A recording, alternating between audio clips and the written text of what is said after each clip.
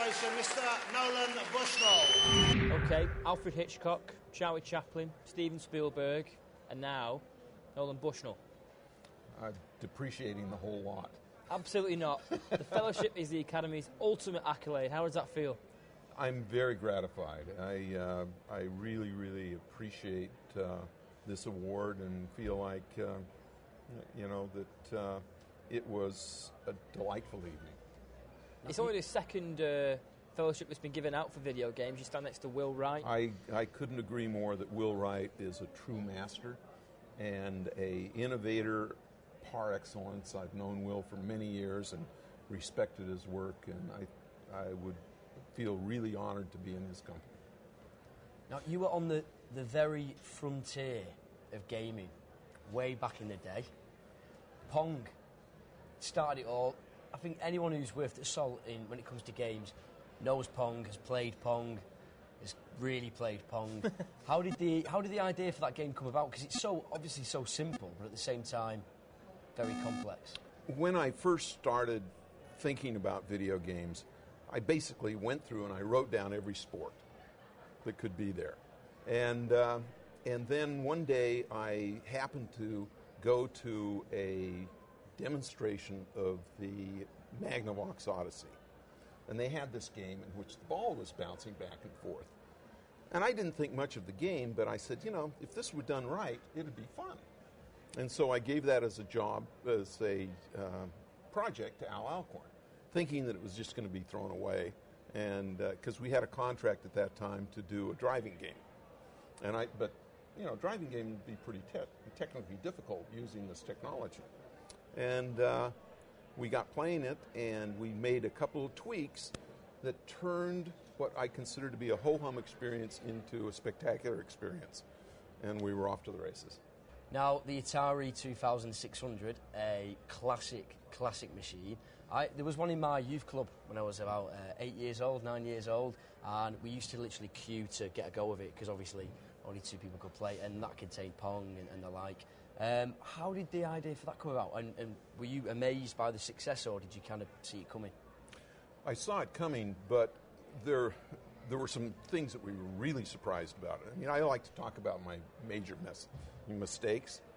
We thought that each unit would buy maybe 2 or 3 cartridges.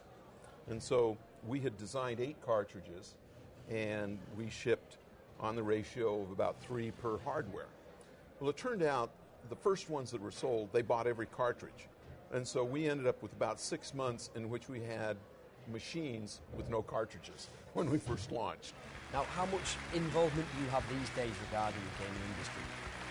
I'm involved with games, but I always like niches that are different.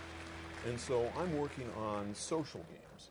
And social games are defined as games in which people talk more amongst themselves. So I have a set of restaurants and software that are going into restaurants in which the idea is to have all 4 people at the table having a good time while playing a game.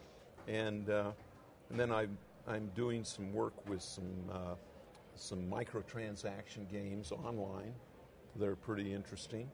And I'm involved in a game company that is bringing advertising into casual games, which looks very, very interesting. It's called NeoEdge. And a lot of times when you can get a new economic model, it can enable a whole bunch of new game players, which is really what we want. You want as big and broad a market as you can, and you want them to figure out ways to make money in clever ways. Yeah. And then all of a sudden, it supports more game designers, more game players. Everybody's happier. Having been there since year dot, what's the biggest change or development? What's really galvanised the industry for you? What's made it so successful? I think that the fact that it's always changing.